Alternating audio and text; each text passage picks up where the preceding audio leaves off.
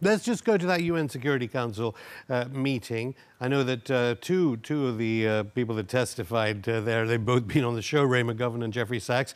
I don't know what you thought, if you heard. The Undersecretary General appointed by Antonio Guterres, the UN Secretary General, Rosemary DiCarlo, appointed by this Antonio Guterres, said the UN is in no position to investigate. This is because there are doubts over the investigations currently being conducted by the Swedish, Danish and German governments into the Nord Stream catastrophe.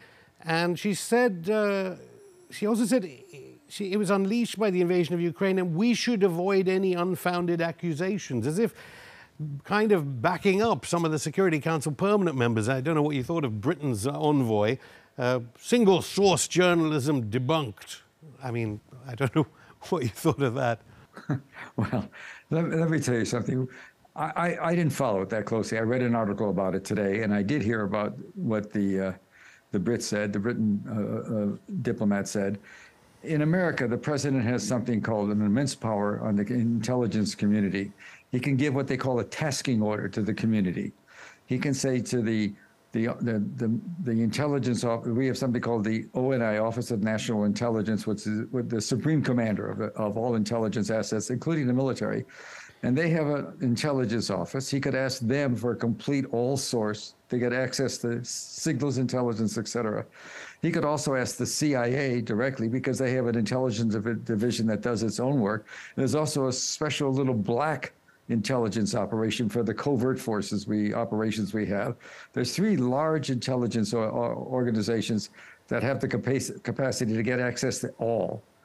And he has not issued one order. He's not asked for any evaluations. Jake Sullivan, the guy who had a lot to do with organizing the initial operation, he was the national security advisor. He had a news conference in which he said, well, we're having our allies look at it. And he mentioned that he didn't talk about his own American investigation. The Swedes and the Danes did do an investigation in September and October. They came out with this astonishing conclusion that indeed something happened under the water. And this White House has not only no incentive to investigate the story, they have no incentive to ever deny it. I mean, look what they did. In late September of last year, how many, 5 months ago, they could have blown it up any time from, I wrote about operations in Norway and all that, those earlier stories.